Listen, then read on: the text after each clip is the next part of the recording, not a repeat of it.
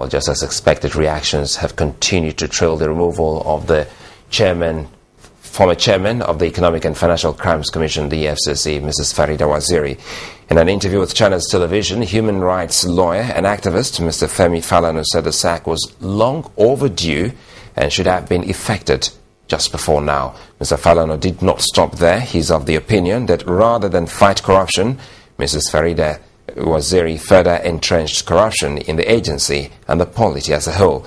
He said the fight against corruption under her leadership was below par, politicized and lacked substance.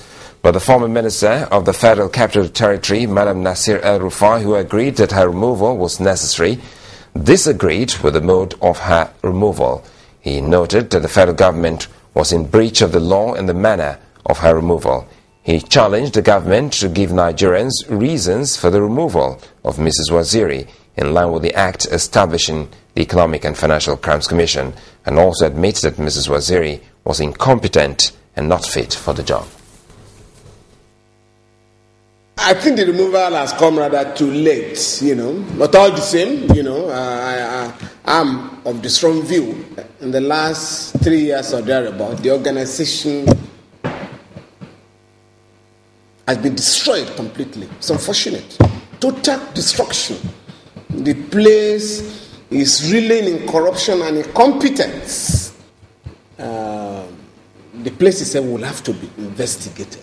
You cannot believe the level of corruption that took over the system. It's just unbelievable. Well, my immediate reaction is the removal is well deserved because she's not discharged her responsibilities the way she should. Most of the cases she pursued are politically motivated. So to that extent, I think the anti-corruption war needed a new face, a non-political face. But I have problems with it.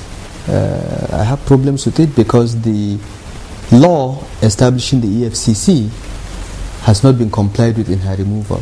I looked at the statement very carefully to see compliance with the EFCC Act, Section 3, Subsection 2, which requires the President to state the cause for the removal. The President has the power to remove the chairman and members of the EFCC, but he must show cause. Is it infirmity of body or mind? Is Farida Waziri insane? Or was she removed because she has failed to do her job? Or was she removed in the public interest or in the interest of the Commission? These are the grounds in which the EFCC Act provided for her removal. And the statement removing her should explain to us as citizens why she was removed.